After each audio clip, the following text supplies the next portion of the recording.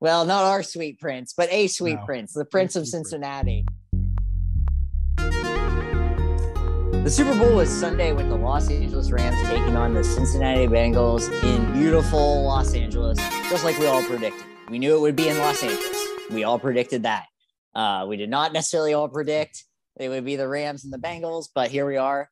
If you bet on the Bengals to win the Super Bowl and you put $1,000 down, you have $80,000 possibly coming your way after Sunday. So we decided, and we've done this last year, to look at the popular prop bets, make some picks, see what happens. Maybe we'll do something goofy for the pod if the loser, we'll do it. There's got to be some stakes. Yeah. So, this is the B extra G. We're giving you the left arm on the hug. Your Monday. Not really the extra anymore. It's just it's just the I like what episode 70. It's the weekend hug. I think this is episode 78. 78. Yeah. So I am one of the co-hosts, Greg Filson. This is my co-host, Brenton Bestwick. Brenton, how are you doing this Allegedly. fine Monday day? Monday day. That's not when we record. It's like, I'll tell you what, man. It is so miserable out here. I've seen the weather. Yeah, it's terrible. It's not good. Yeah, it's bad. But I am ready to get into some of the prop bets. Yeah. Some of the ones that are game related. Who all is who's performing at what's in that? halftime. Yeah, the Gatorade bath, so on and so forth. There's always who's calling the game? It's an NBC. So Al Michaels and Collinsworth. Yeah. Yeah, I like Chris Collinsworth. That's what you want. That's what I you like. want. I don't know why Collinsworth gets the hate. I like Chris Collinsworth. I like Chris Collinsworth. I mean, he's my favorite of like the major ones. Right. For sure. I mean, it's Collinsworth, it's Aikman, and it's Romo of the major. Yeah. Romo is just at his ultimate worst this championship game weekend. I just couldn't stand it. But anyhow, whatever. We'll start off, with the least important thing, the game itself. So the Rams are a 4.5 point favorite going against Cincinnati. Predictions, thoughts on this line? I'm not a gambling person, so this is all feel for me. You know what I mean? I don't know, teasers and parlays and things of that nature. But I will say, just from a purely game perspective, it was much easier envisioning LA being here at the beginning of the season with, the trade for Stafford, all the star power. I mean, some people said that Sean McVay might win the next 5 Super Bowls in a row. I have talked to people who have said that. With that being said, there's just something about Cincinnati, right? They go into the number 1 seed stadium and take down the Titans. They go into Kansas City, Arrowhead Stadium, one of the loudest stadiums in the world. And they come back from 17-3? Yeah. To win that game. So I do like the Rams playing in their home stadium and all of that talent and all of that star power, especially on the defensive side of the ball. But I'm going to take Cincy with the points. I would moneyline Cincinnati in this game. I don't know what that means. Okay, that means you take them to straight up win. Okay, I am a wannabe degenerate gambler. I'm just scared of things, so I want it to be legal for me to gamble and not dealing with people. So when I can legally online bet here in the beautiful state of California, I will do so. Get your crap together with taxes. You can tax the hell out of this and make a ton of money. State of California, right? Do this. You're doing it with weed. Do it with online gambling. Sure. So I'm taking Cincinnati outright win. 2 reasons. Los Angeles, that's not really a home field for them. I mean, it's kind of weird out here. It's not really, they're fresh to this area in a scheme of things. when San Francisco was here last weekend, I mean, I know way more San Francisco 49ers fans than I know, and they don't even play in San Francisco, but whatever. Right. Then I know Rams fans. So yeah, I'm not saying Cincy's going to pack the stadium, but I think it's going to be like a split. I don't think it's going to be, all Super Bowls are kind of split anyhow. So I don't really think it's a huge home field advantage. And also Fiona the hippo, the beautiful hippo in Cincinnati Zoo, who's just adorable, also picked the Bengals. And she's a hippo, and I can't go, so. I mean, they're doing cute. it for Harambe. And you're doing it for Harambe. Yeah, our king, our sweet little prince. Two Not princes. Well, not our sweet prince, but a sweet prince, the Prince of Cincinnati. Right. Harambe and Harambe, who's dead. Fiona, who's very much alive. And Prince I'm going Philip. with Bengals. I also do, and Prince Philip. It's also for Prince Philip. Yeah, gone too soon. Gone way too soon. Gone way too soon. So I thought you were gonna go Rams. That's why but I think we're okay here. I do think this line is very skewed, especially since Cincy beat Kansas City. That was weird to me that this line was 4.5. This is in the Vegas zone where they're not even sure what's going to happen in this game. So I'm taking money line Cincinnati. Here's the thing. I'll do this, Brenton, to split the difference. Cincinnati has to outright win for me to win. You just have to cover. Okay. Yeah. Very good. All right. So that moves us on. It moves us on. Keeping with the football game itself, the Super Bowl MVP odds, Matthew Stafford right now has the lowest odds or the highest odds to win, lowest odds, however you want to look at it, plus 105. And then it goes to Joe Burrow, Cooper Kupp, Jamar Chase, Aaron Donald, and then Odell Beckham Jr. at plus 2,500. And if you want to go off the board, you're more than welcome to.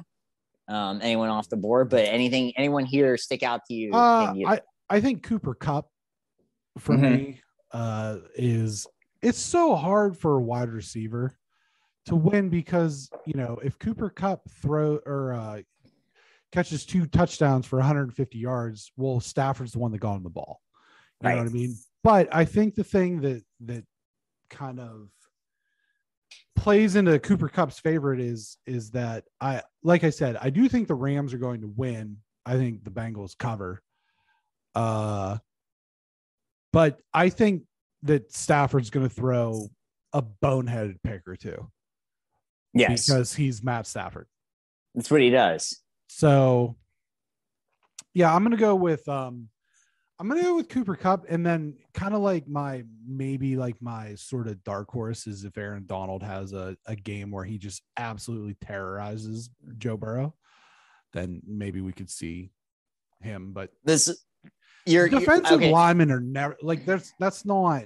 I mean, it's super rare. I mean, Von Miller won against the Panthers, but usually if it's a defensive guy, it's because they had like a pick six or whatever.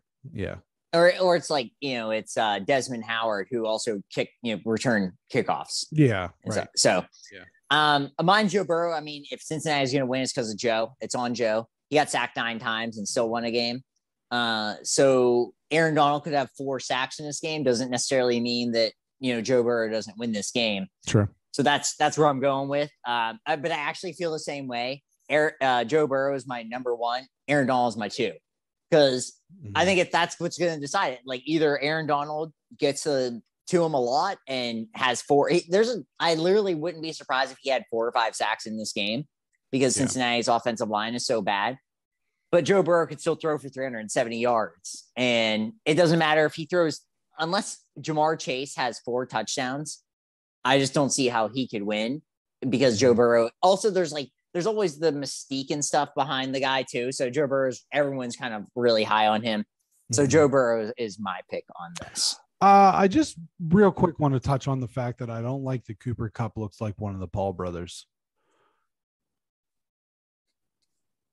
He does look like one of the Paul brothers. Especially like when you get into like the second quarter and he's had his helmet on, he's sweating. Oh yeah. He looks exactly like the Paul brothers. He is a Paul brother light. I don't like that.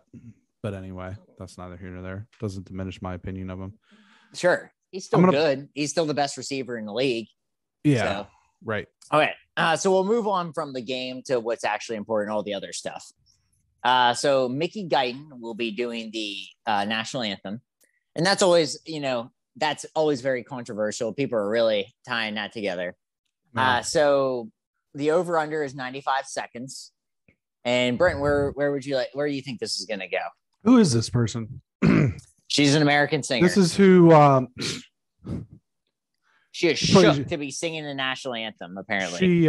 She played Whiplash in Iron Man 2.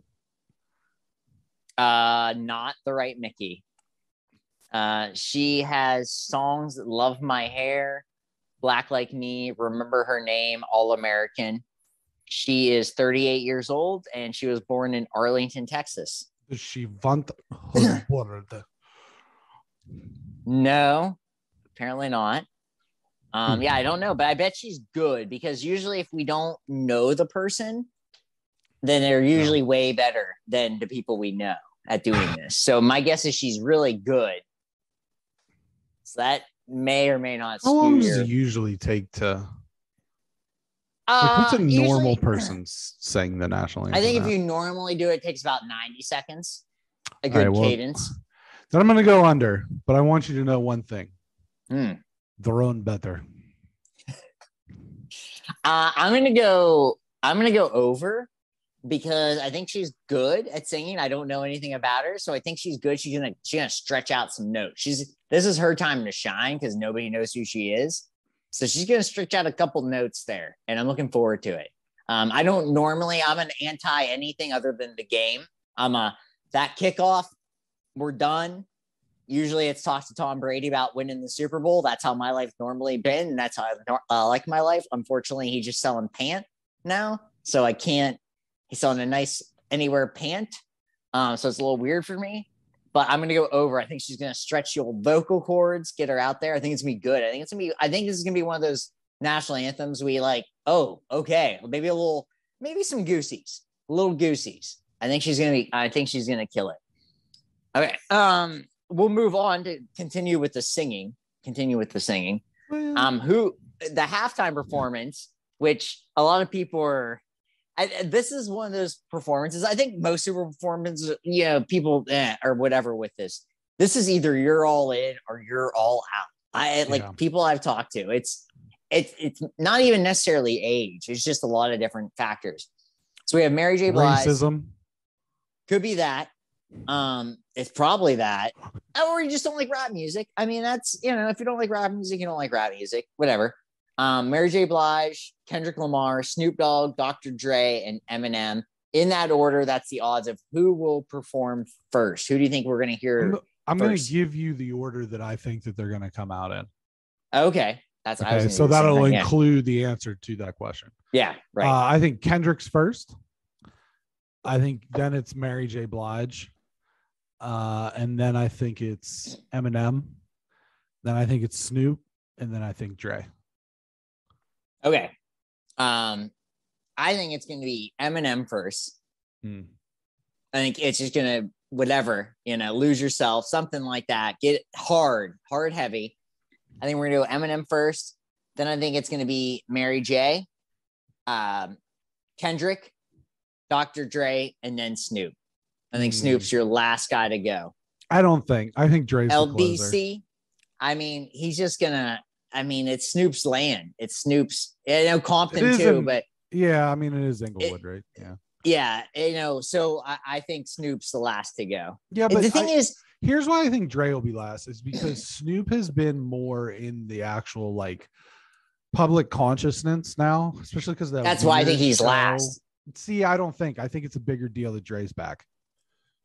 My thing is, if this wasn't the Super Bowl, if this was something else, like the Grammys, then Dre's last. I think because of the Super Bowl, Snoop is because at the very, people know Snoop from commercials. So he comes on last and I know him from Martha Stewart, or I know him from this. Right. So that's why I have that. See, I think I do have Eminem first with the longest odds, by the way. I have him first. Yeah, I think Dre's last, and I think that it's forgot about Dre. That'd be sick. I don't understand why Eminem is the longest odds, because he's the furthest person away from. He's the most popular though. Historically, is he? Over time. Is he more popular than Snoop? Over time, yes. As a human being? No, but as a rapper. But Super Bowl is more about the human aspect than. I don't know. So we'll see. I mean, I think Kendrick's first because he's the youngest. Also the best. I don't necessarily disagree with you. Yeah. But I think Kendrick. I love Snoop. Snoop's my second favorite on Kendrick's this list, but I think Kendrick's first because he's the youngest, and it's like playing Hungry Hungry Hippos or whatever. Sure, The youngest always goes first. This one's, I think, pretty straightforward, and I think a pretty easy answer. But will all 5 performers team up for a song? I guess, but I don't know how that works. I don't know how it works either. Unless it's but an original song. Which would be wild. Yeah. I mean, if that happens, because these are also five people that pretty much everyone likes. I mean, if you don't like Eminem, there's because of like other reasons, whatever. Sure. But if you like rap music, I should say, you like all 5 of these people. Like there's no disagreement there. They're all very talented in that. So I feel like they have to. I mean, it'd just be, how do you do this without them doing one? It may only be for 30 seconds, but they still are teaming up. So I will also go yes there too. Well, I think that's too, it's how do you really quantify that? Because that's the thing about the Super Bowl performances is that it's really just a medley. Yeah, right. You know what I mean? So there's probably going to be like some medley mashup. It's not going to be like, okay, Dre's going to do Forgot About Dre, and then Snoop's going to do Gin and Juice, and then Kendrick's going to do, whatever. And then Eminem's going to do Lose Yourself. And it's not going to be like that. You're going to get like 35 seconds of each song pushed together. Basically. What's your favorite Super Bowl performance in your lifetime? I mean, that you actually remember? I don't watch a lot of them. Okay, that's fair. I understand. I'm usually cooking or like looking at stats. Yeah. If I've never been real big on the halftime performances. I just don't particularly care. Honestly, probably the best one that I can remember maybe is Katy Perry. Prince is mine. Mm-hmm. That was awesome. Everyone, like a lot of people go with Michael Jackson. I was 7. I don't even know if I watched that Super Bowl. You know what I mean? Like I probably did, but I don't remember it. Prince is mine. And Lady Gaga is right up there. That was great. Coming from the ceiling. Okay. That was a joke, by the way. When she did the thing where that was a total joke. Yeah, it wasn't. It was like it looked like somebody jumping off kill the top Lady Gaga. Looked like somebody jumping off the top of a steel cage. Yeah, that was very funny. It was very funny. So bad. And then I was shocked to see this one, but I think I understand why they did it because it's rap music and it's quicker. How many songs will be performed? The over-under is 7.5, Brendan. We're talking about 12.5 minutes probably of an actual performance. I'll go over. I'm gonna go under. I'm gonna say 7. 7 exactly. I'm gonna go over. Because if they all do one of their own songs, you figure they're all gonna do one of their own songs. Right. And then there will be something with Dre and Snoop has to be. And then you figure there's gonna be a M and Dre song. So that gets you to 7. I mean, I think you want 2 Kendrick songs, don't you? I would want to, but I just, these things are always kind of a mess too. I always feel like, so my thing is 7 because something isn't exactly on point and they have to like revise it. This is just a funny one to me because I loved it. It was just on here. I wouldn't have put this on, but it was in one of it actually appeared on 3 lists. And it's like, well, if it appears on 3 lists, people are actually betting it. Will Eminem make a political statement? I'm going to say with his apparel. That's what I was going to say. So it's with his clothes. He's not going to say anything, but he's not going to say anything, but he will with his, or maybe in a song where he changes a lyric. It's possible. You know what I mean? But I think it's apparel and I think it's very brief. Like I think he does something where like he opens up his leather jacket and it says something. Yeah. And, and then everybody pauses it and they make a big fuss about it. Kind of like how Janet Jackson, that was a big fuss, even though nobody actually saw it live. They all paused it after that was TiVo back in the day. Yeah, that was Pat's Panthers. It was great Super Bowl. Not that great. Well, that was exciting. And then what's your favorite food for the Super Bowl, Brenton? I usually make queso. Like nice, queso okay. dip. And then some side stuff. I think we talked about this last year actually, but I make I make like a BLT popper. I love the sound of this thing. Yeah, it's just like a hollowed out cherry tomato, maybe not a cherry, a little bit bigger. Hollow that out, and then you put in just bacon, lettuce, and mayonnaise. Yeah. I'm doing a little R&D. We're going to watch this game at Janie's parents' house. I did a little R&D this week on a buffalo chicken pizza with fake chicken because Janie's vegetarian. Probably something on that. I do love a buffalo chicken aspect, whether it's a buffalo chicken dip or something like that. I'm a big dip guy. This is how I prefer Super Bowl. You're never actually eating a meal. You're just kind of constantly snacking. That's how I like a Super Bowl. I like constantly snack any big thing, whether it's a award show. Because if you have a meal, you might miss something. I like just constantly like you got maybe a TV in one room, TV in another room. You're just eating something. I've said this before, and I've had people tell me this at weddings. I'm like Brad Pitt in the Ocean's movies. I'm always eating something. Gotta be eating something. I've had this happen at your wedding. Yeah, you're the only one that got any cake. Imagine how disappointed I was. I was sitting by nobody knew where I was at your wedding. And then Melissa found me and she's like, "Are you okay?" I was just eating cake. Yeah. I just like by myself. We all knew where you were when it was time for the garter toss and the putback on. I'm your guy for that. Yeah, that shit almost got X-rated. How I do things at your wedding. That wasn't. Not anymore. Not anymore. Come on, you.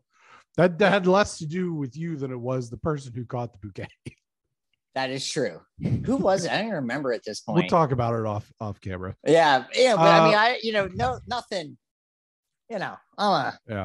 Hey, you know what? I'm a kind, caring man.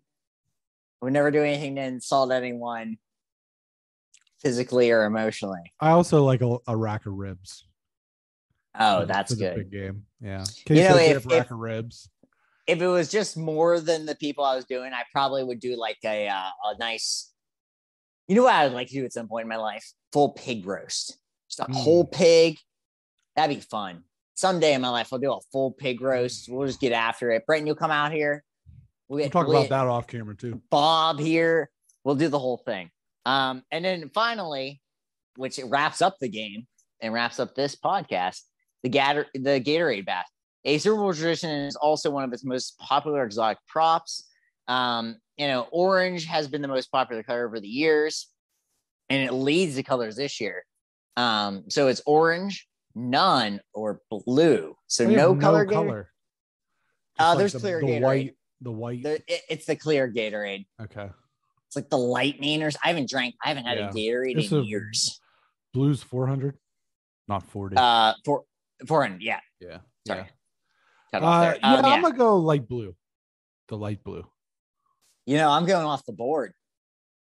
Purple. I love a purple Gatorade. At least 10 years ago, 15 years ago. I literally couldn't tell you last time I had a Gatorade. The best flavor of Gatorade though, lemon lime, the OG. It's pretty good. It's because it still has that salty element, which is like the whole point of the hydration. That's why it's the best. I wish they still make it. Did they make it in glass bottles? Because that's the only way to have Gatorade. No, that's too bad. No, because that was the best way to have Gatorade. That or in cans.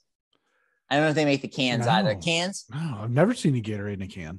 Oh my gosh, it's the best. If you can find Gatorade in a can, put it in your freezer for about 20 minutes. Really chill it down. Oh, it's the best, Jerry. The best. I like fruit punch, and then I also like the light blue. I don't drink them a lot. It's just like if I'm like need hydration, because they're worse for you than pop unless you're a world-class athlete. Yeah, you have to be expelling thousands of calories. Yeah. If you just need to have hydration because you're dehydrated or you're hungover, you got to have a Pedialyte. Yeah. Which, I mean, I'm never really at that case. I'm a hydrated person, but I will say that this is for you kids out there. Okay. Yeah. This is for you younger guys. Younger guys and gals. I don't know if this is probably good advice or not. If you are making mixed drinks and you mix them with Gatorade, you won't have a hangover. You won't have a hangover. So it's not like you're trying to come back from a hangover. You just won't have one. Now your drink's going to taste like shit. But let's be honest, you're not drinking it for the taste. Yeah, if you're young, you don't care about any of that. Yeah, that's a good tip, Brenton. I will suggest a couple other things just on the drink front. Start light and easy. Yeah. Okay, it's a long day, especially if you're on the East Coast, because you don't have that game till 6:30. Right. I get it at 3:30. Perfect time for a game, by the way. 3:30 is perfect time for a game because you can sit back, you can get your stuff going. You have the game midday, and then afterwards you still watch a movie. So you get a nice little day. Take it easy. Start light. If you're a Miller Lite guy, I don't like Miller Lights, but if you like a Miller Lite, have a few of those during the day. Don't get into cocktails till late. I say halftime. If you're bummed out about the halftime show, go ahead, make yourself a nice. This is another tip. Nice strong cocktail, so it's a little harder to drink. Old fashioned, maybe a little gin martini. If you like a highball, a little higher ratio than normal. If you don't drink, I would suggest just a nice like apple cider, something fizzy. You want something fizzy, because you want the bubbles working against that food. That's my tips. Something fizzy. I like I prefer, for me, if I'm watching a game, of course, I like a craft beer. I also like a gin and tonic, something, not too heavy, not too light. Those are tips, right. But that's our Super Bowl show. Jameson ginger ale to go. I don't like this place. I don't like that chair. I don't like the music you're playing. I want my drink in a cup. Take it out on the street with me. We got a goddamn parade out here. Half blue ribbon. That's our Super Bowl show. Yeah. We hope you enjoyed it. Hope you enjoy the game. I know I will. I love Super Bowl Sunday, no matter who's playing. It's, this is our dedication to Tom Brady. Great career. I'm not great career. 7 Super Bowls. One of the greatest quarterback of all time. I don't care for one him. of the greatest people of all time. Oh, come on. Has a nice pant for sale. And God bless you. Oh, I'm Tom Brady, and I don't play football anymore, so I'm selling these pantaloons. He's selling his pantaloons. Good for him though, selling pantaloons. I hope that when I'm 44, Shire. Yeah, I hope when I'm 44, that's my job, is selling pantaloons online, and I'm just at home with my beautiful wife, Janie.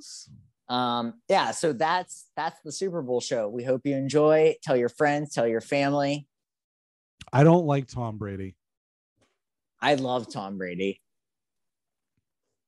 Pantaloons.